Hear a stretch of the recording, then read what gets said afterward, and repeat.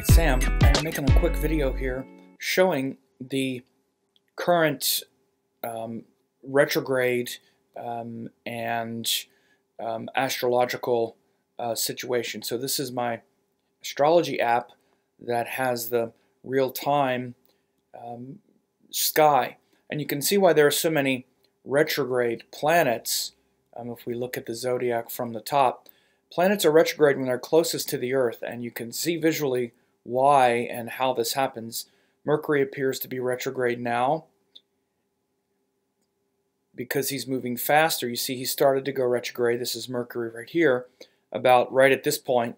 And then as we start to go, because he moves faster and gets closer, this is what happens when you have the Mercury retrograde cycle. He's going like this, and you can see he then is at his deepest retrograde and his fastest when he crosses in front. We just had that Mercury transit in front of the Sun.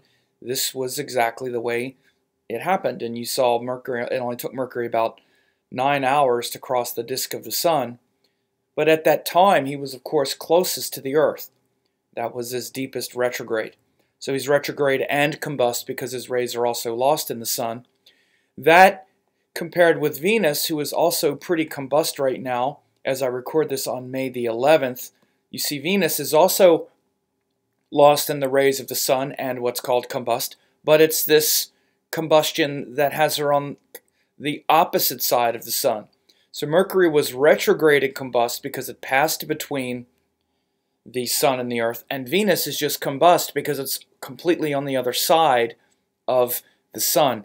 And that's the way most planets are when they're combust. Only Venus and Mercury can be retrograde and combust, which means lost in the Sun and moving backwards.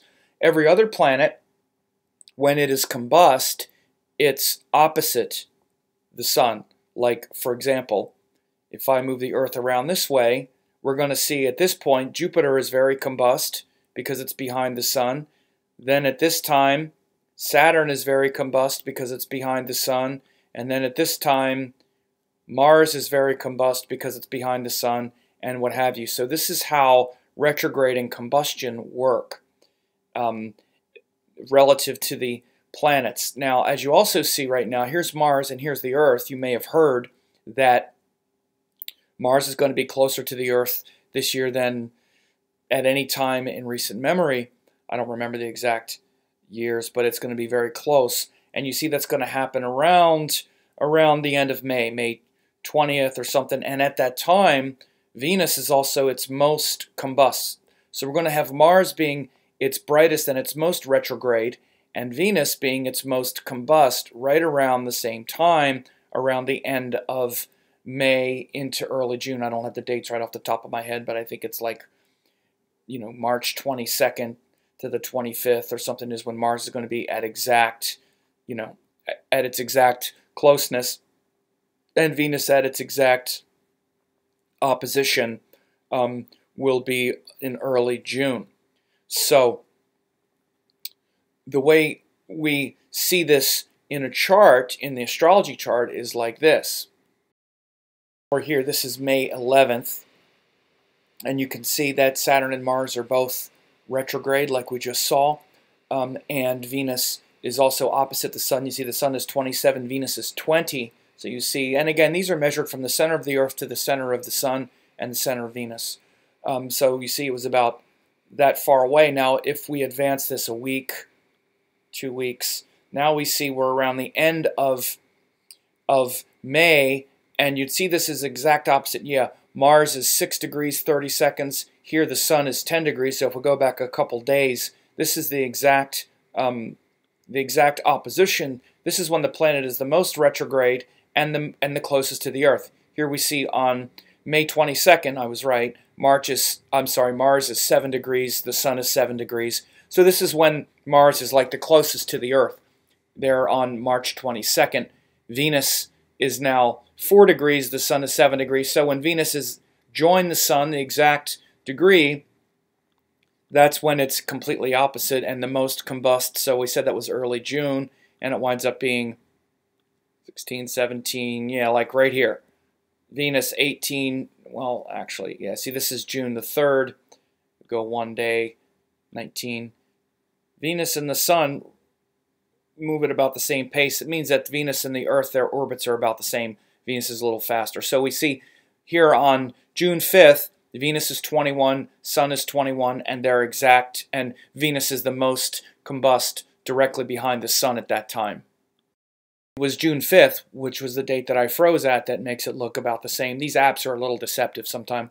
But so March 22nd and June 5th. So that period in between, this is what you can see. This is what you can see, how Mars is very close, Venus is very far away. Then, of course, we have to take into account the signs as well.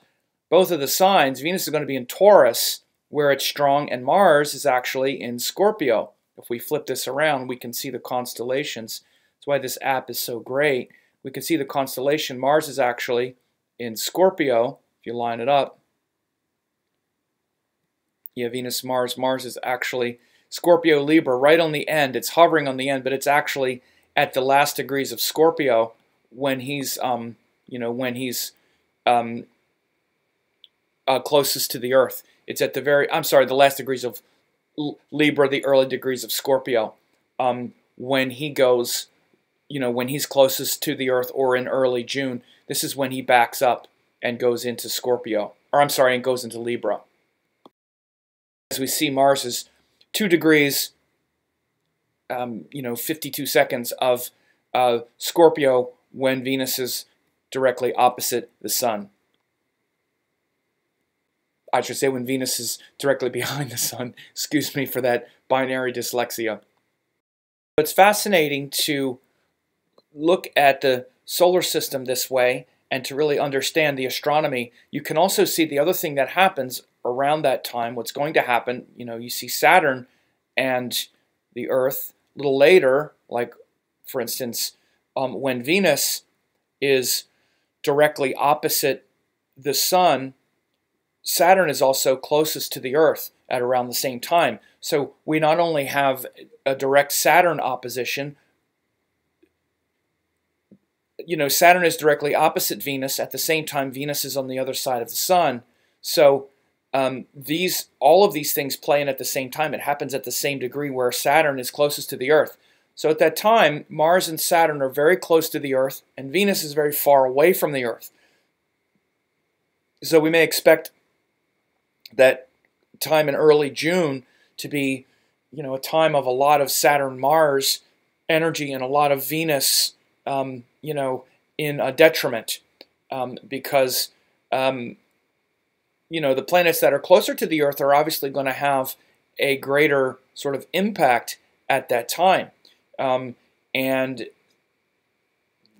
anytime you get Saturn opposite the Sun, again, when you get Saturn opposite the Sun, it's because the Earth is in between. It's very important to try to understand these things astrologically, and it's the reason that I use the South Indian chart. As you can see, this South Indian chart is almost exactly the same layout as the sky we were just looking at. You just imagine that the Earth is in the center, and this is these are the constellations that go around the Earth. And again, so I say this all the time, some of my students are like, oh, but North Indian, blah, blah, blah. This is something that you can't dispute. This is an astronomically correct chart. North Indian chart doesn't have anything to do with the sky, really. It's broken down by houses, but seeing the planets and realizing that the planets are going around a central point, which is the Earth, exactly the way it looks to us, is important. So we see on this day when Venus and the Sun are exact, Saturn is exactly opposite, pretty much. Saturn is at 1850, which is like 19 degrees, and Venus and the Sun are 21. And so if we go back to look at the sky, we'll see that, we just put the Earth here in the middle. We see that again right here. So it's very interesting to know, what's happening in the sky, why things are playing out the way they are. And of course, when you start noticing these kinds of things, it takes astrology out of some flat piece of paper or some, quote, chart that you're looking at and brings it into the living sky and these forces that are moving and that are always in motion. So I hope you enjoyed this.